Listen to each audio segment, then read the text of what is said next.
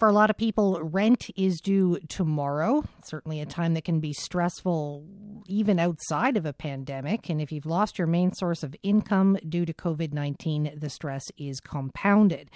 The Canadian Emergency Relief Benefit is supposed to help if you've lost your job, but is it enough? Darryl King is with community activist group Acorn. He's in Nova Scotia.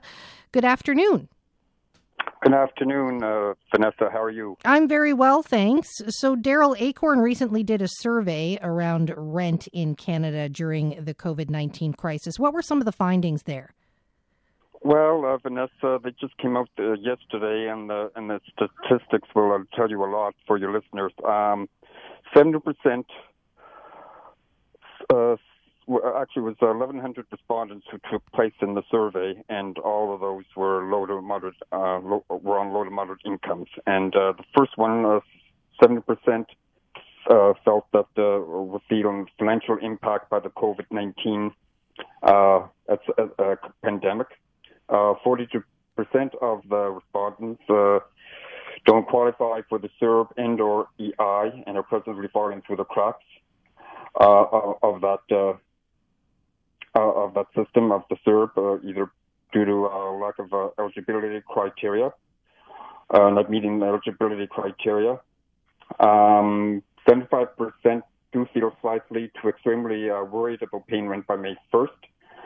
35% don't feel they have enough rent to pay by the deadline May 1st. And 15% say they're already been served with an eviction notice and or threatened with eviction once this ban is lifted. So these are the concerns our tenants or low-income tenants and workers are facing right now as a result of this pandemic. So 1,100 respondents, Darryl, were those across Canada? Yes. Oh. And when we're looking at that 42% that doesn't fit within the CERB, that hasn't been hasn't had access to that, do you have an understanding of how these folks are falling through those cracks? Well, I can give you a couple personal stories of how people who might be been falling through the cracks. Or who are even in addition of receiving the CERB, and still it's not enough. There's like in Halifax, one of our Acorn members was rent raised by 35% just before this pandemic started. Like most situations, got just laid off before that, and had to stretch the CERB benefit. But with that big hike in his rent, finds it even harder to keep up to date with all the other bills. Then there was another situation in Cape Breton, a single mother who just got laid off during the pandemic. She got the CERB, but after rent and insulin, she's left with less than $100 to feed herself and her child, her young daughter. And the landlord is offered no leniency on the rent at all. So a couple of examples of even with the CERB of how people are finding it hard now to get by. So even with the CERB, for some folks, it's just not enough. Even with the CERB, Vanessa, yes. And like you said, we have a lot of demands and four demands we're trying to get across. One is the rent freeze. That would be no rent increases during the state of emergency and 6 months after that. An example, homeowners here have been offered deferrals on mortgages through various institutions that they deal with. We feel that if there's a break with them on mortgages, tenants, low to moderate income tenants, workers, should be included in the same category and provided some sort of rent relief and assistance as well. Have you seen? Sorry, I just wanted to ask, have you seen landlords actually try raising the rent at this time? Not personally myself, but these are the situations that are occurring right out there on a daily basis, Vanessa. Right across the spectrum, and like I said, these are the demands we're asking for, and as well as the total eviction ban. Now, in particular here in Nova Scotia, the McNeil government some time ago said there would be no evictions up until July 1st. But beyond that, there's no guarantee that tenants would not have a fear to face of retroactive payments for non-payments or mispayments, as well as could still be faced with evictions.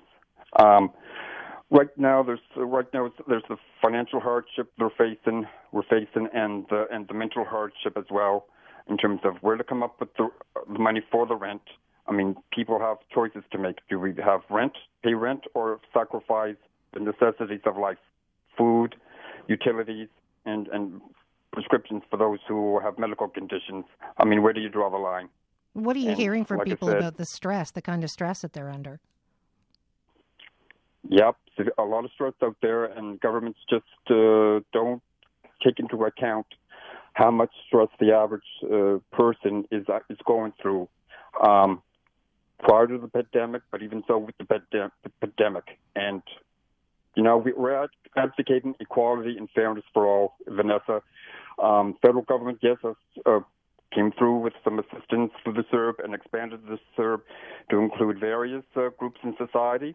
But for those who are on low to moderate incomes and are on EI prior to COVID and such forth, I mean, that's a segment, you know, that is still being neglected.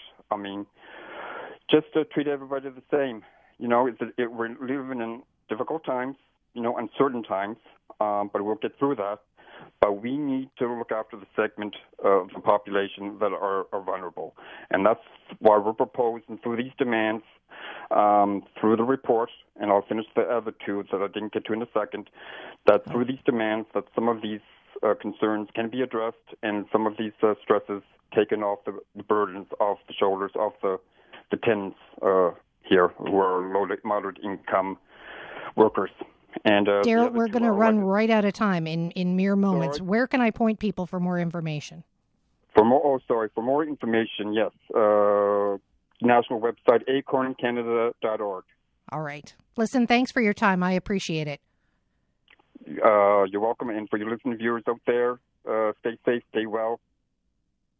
Okay. You too. Take care. Bye. Bye-bye. That's Darryl King. He's with Acorn, and he joined us from his home in Nova Scotia.